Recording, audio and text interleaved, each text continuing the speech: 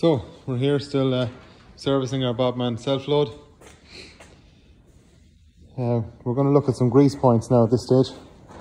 So again, with the brush in the extended position and the engine cover removed. Like I said in the earlier video, the engine cover is held on with these three bolts here, so that's removed. Now we can look in here for grease points. So we've got one grease point here. This is for your drive, forward and reverse drive pedal.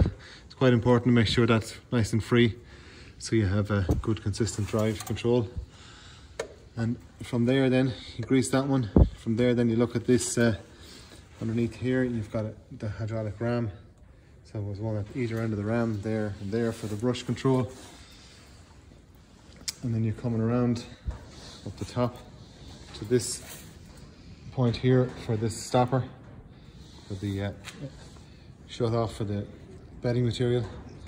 And then you move down underneath here.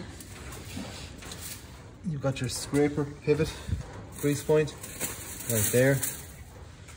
And also on the end of the ram, right in there, and up on top of the ram, far side, I'll come around here and go right there.